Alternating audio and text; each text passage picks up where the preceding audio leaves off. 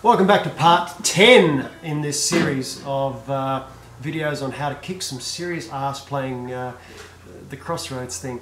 Okay, once again, my name is Dave Whitney, and if you check out my little page there, Devils in Heaven videos, you'll get to see some videos of what I looked like when I was young and beautiful and had hair and an ego the size of Nebraska.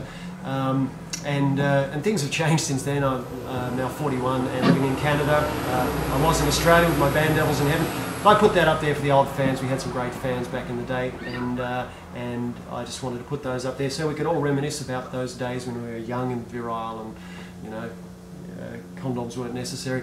Anyway, so the most important thing is that we enjoy our playing, okay? Because, you know, for me, playing was a real passion. I used to practice a minimum of 10 hours a day, every single day. And it wasn't bullshit practice. It was scales, it was arpeggios, it was legato, it was sweeping, it was all the technical aspects. Plus, I used to work on my melodic playing a lot. And check out my, my little thing on my site there, you know, Bet You Can't Play This, you know, and have a look at the kind of melodic things I like to do. I was a shredder back in the day. I used to love playing fast. I used to love the sweeping and all the stuff.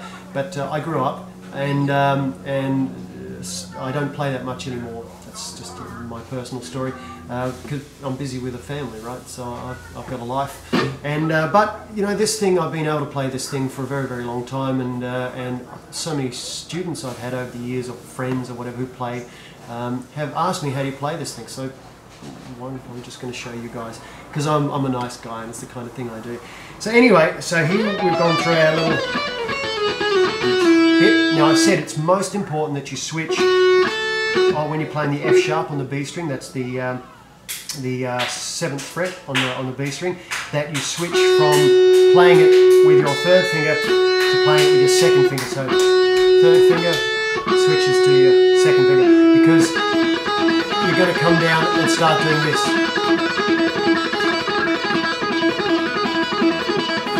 Okay, so what it is, right? Once you switch to the F sharp with your 2nd finger, you slide it down to an E, right? Which is a whole step down, so you're down to the 5th fret on the B string with your 2nd finger. So we've got. Okay, that's where we are. Now we start this.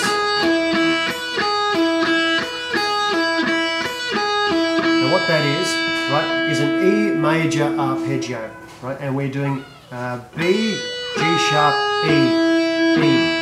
And note for note, fret and all, fingers and all the rest, it's like this. It's little finger on the 7th fret on the high E string, that is B, right?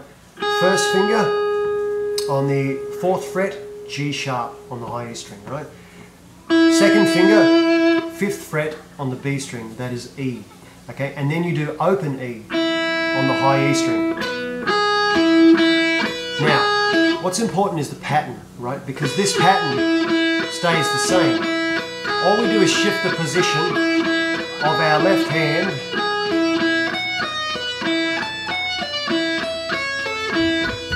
to play other arpeggios. So here we're starting with an E arpeggio. You've got what, darling? You've got a pip for me. My beautiful daughter has bought me an olive pip. You know, you see, people, that is love. Do you want to come around this side and wave to the camera again? Because I just know how much you hate the camera. Oh, she's gone. Anyway, thank you for the olive pip. It was a very nice thought. Okay? Yes, thank you. Yep. Okay. You're welcome. Okay, excellent. And anyway, unbelievable, this series of videos. So so anyway, I'm playing an E arpeggio here, and let's look at the E note. Let's focus on the note I'm playing with my 2nd finger on the B string. That's E. I'm going to then change it to a B. I'm going to move it up so my 2nd finger is on the 12th fret, right, on the B string. And I'm going to play that same thing and finish with that open E string. Then I'm going to move it up and I'm going to play the thing with the 15th fret with my 2nd finger on the B string, which is the D. So you can hear what I'm doing.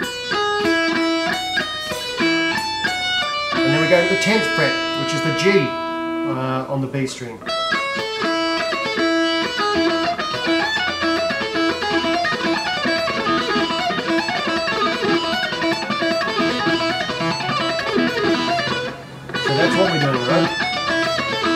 goes through those 4 arpeggios: E, B, D, and G.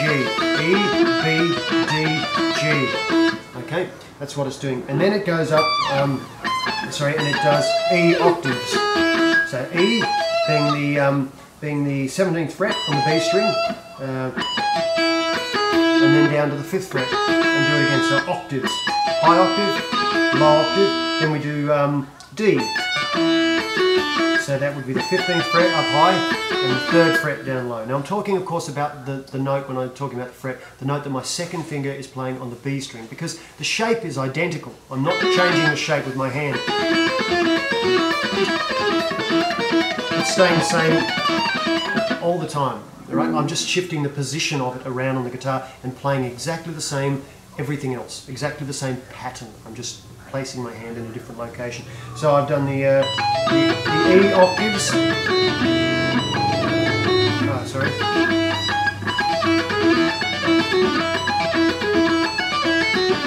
Right, then I'm going to go up to G.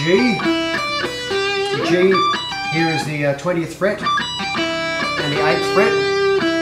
F, which is the 18th fret and 6th fret. Do that twice, and then I'm going to begin my little